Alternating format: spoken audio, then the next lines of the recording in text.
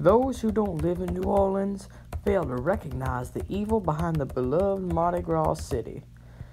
I hope you enjoy your holiday, because it won't last for long. You disrespectful teenagers don't know your boundaries, something you need to learn if you live in the same city as me. While I may not be in my prime, I still haunt the French Quarter, and I dare you to visit my hair salon. I dare you to spit on the pavement in front of it. You need to be put in your place, and it seems only I can do it.